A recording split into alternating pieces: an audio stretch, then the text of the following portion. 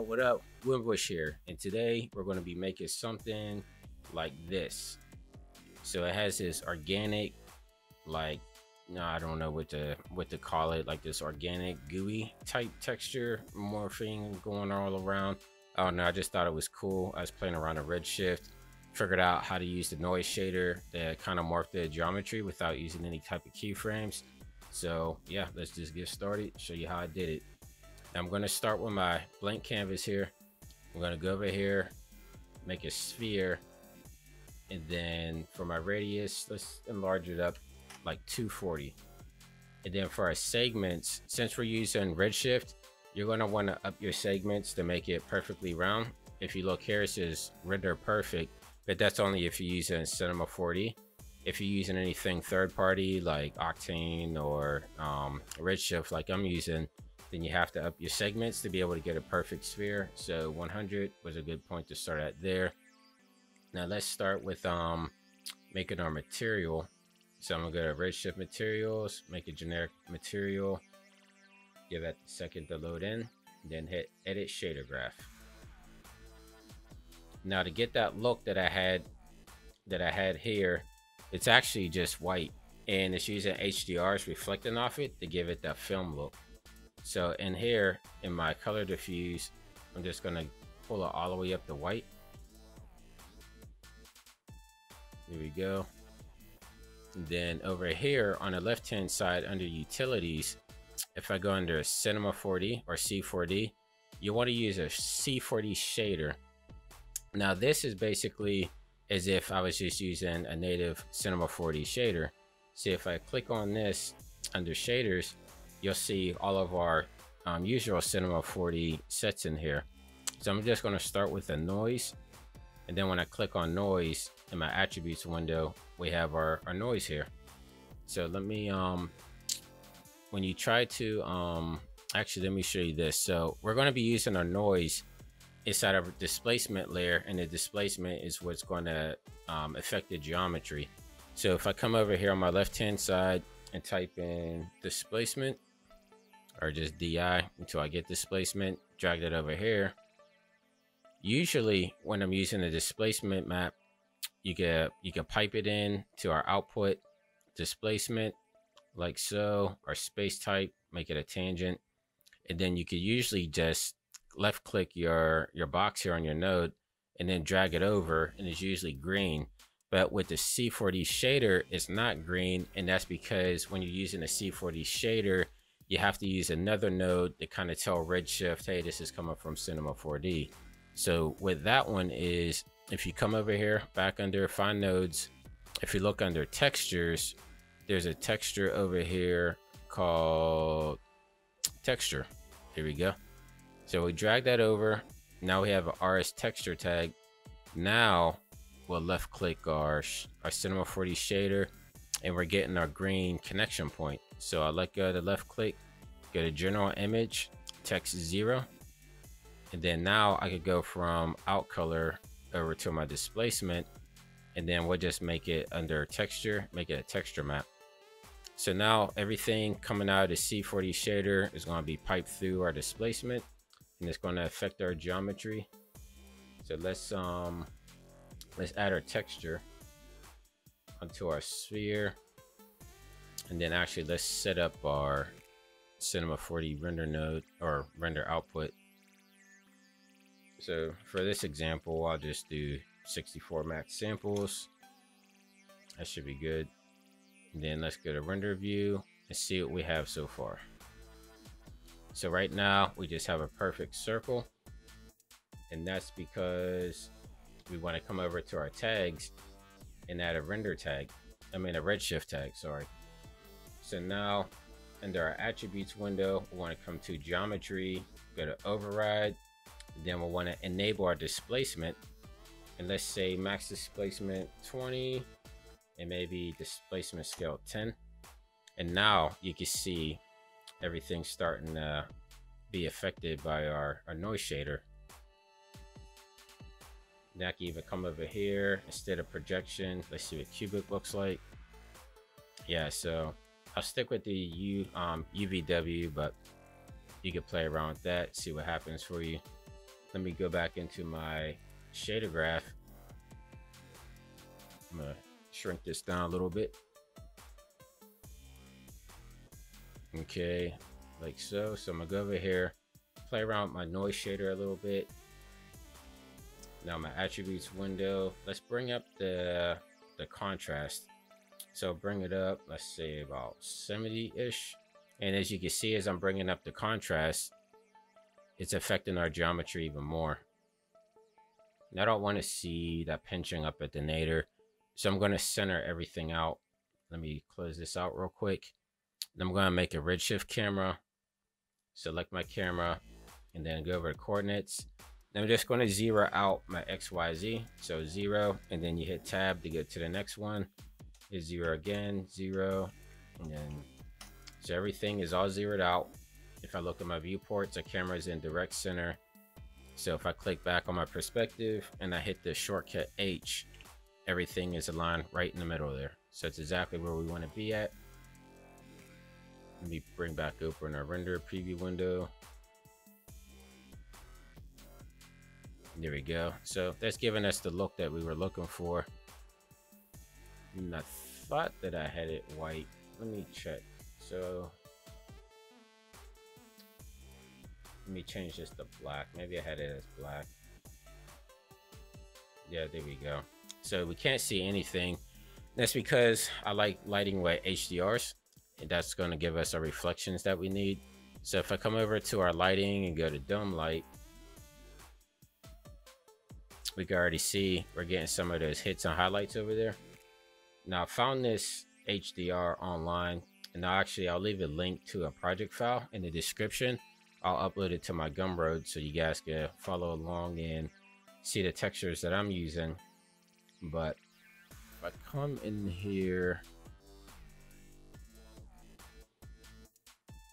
let me see. Yeah, it's called Studio 10 HDR. And there we go. That's giving us the look that we got within my final render here. And now to get rid of the background, I just click enable background and then alpha channel replace. And there we go. We got the look. That's exactly what what I had in my render there. And to be able to animate this without the keyframes, we'll have to go back into our noise attributes. So come back to the Cinema 4D shader, click on noise, then my attributes window. Over here where it says animation speed, I had it at around 2. Now the higher you go, the more the ball is going to morph and be affected by the displacement. And of course, the lower you go, the more fluid it's going to look. And so I found that 2 was a decent speed, but you know, go ahead and play around with that. And then to get some of those like techie dots, I used this free program. It's called, let me see what it's called, JS placement. So I can show you guys how I made that, and you can actually just Google JS placement and it will come up, and it's completely free, and you can come up with all type of cool patterns here. So you just click and it automatically makes a pattern. What I did was I took away all the dots and I only left the squares, I believe. So if I click all these down to turn them off and then click again, yeah, so that gives us a pattern. It's all squares. You can scale it up. You have all types of attributes in here that you can work with. You know, pattern length, bring it up, minimum brightness, draw distance.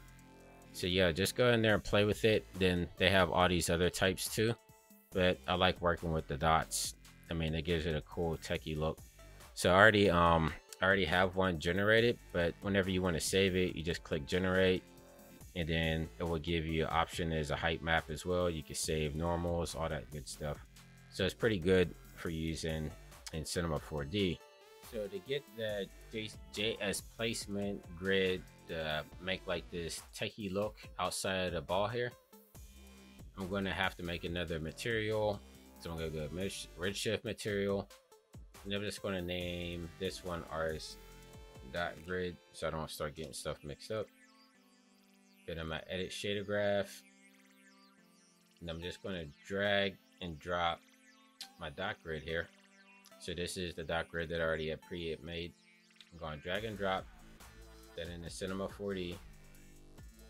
And now if I left click output color, drag it to my RS material, I could go down here to overall and do opacity color. Now you'll notice that everything goes blank up here, and that's okay. Everything is there, trust me. But what we'll want to do is go down to, we'll click on our RS material, click overall, emission.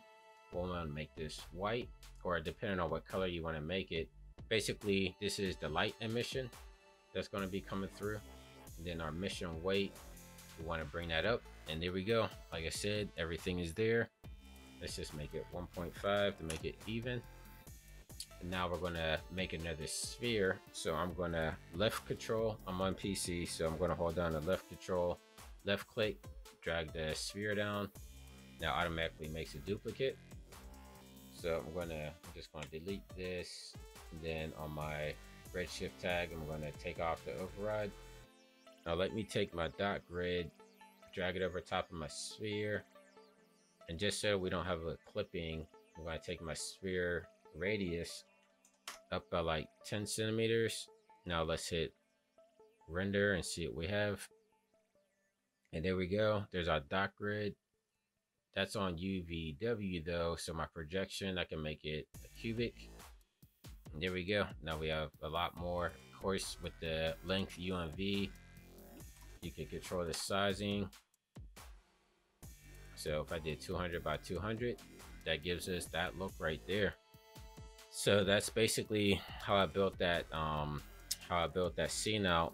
Now to be able to get it to animate, you go over to your C40 shader, click on noise, then our attributes window, like I said, animation speed, have it at 2 or whatever you want.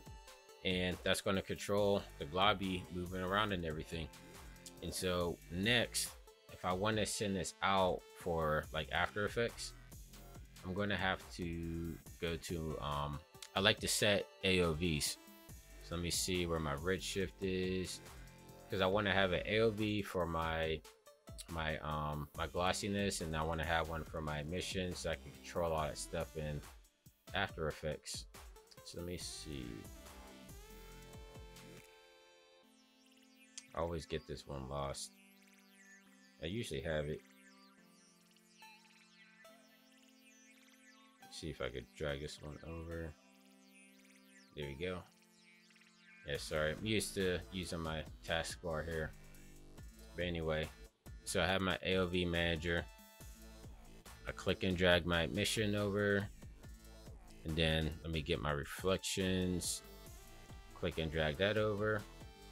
So now whenever I go into a render view here, click on emissions, you see we have a pass for emissions.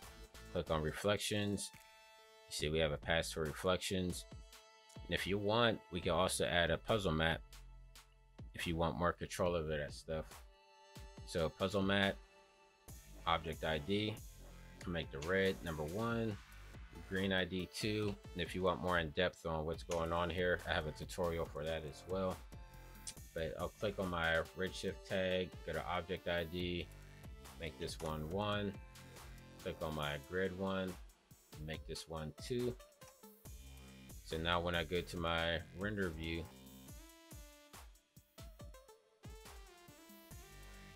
click under puzzle map. Now, so our glob is red, and then all of our emission dots are going to be green. So when we bring that into After Effects, we'll have a little bit more control over that. So last thing is for my GI, I like using Irradiance Cache, and then for a secondary, the point cloud, and that should be it. And then also, if you look at my other video where we go over these render settings, we could do max samples at 128, then go under sample overrides for reflection, make that 128. That helps reduce the fireflies in there. Then we should be good to go. You just output it, and then you'll composite everything in After Effects, which I'll go over on the other video. But if you liked whatever I showed you here, please leave a comment. If you didn't understand something or you want me to go over something more in depth, you know, just shoot me a message, leave a comment. Please leave a thumbs up and share the video, subscribe, and then make sure you check out part 2 if you want to see how to composite everything that I have in here. So until next time, keep creating, or I'll see you on the next video. Thanks again.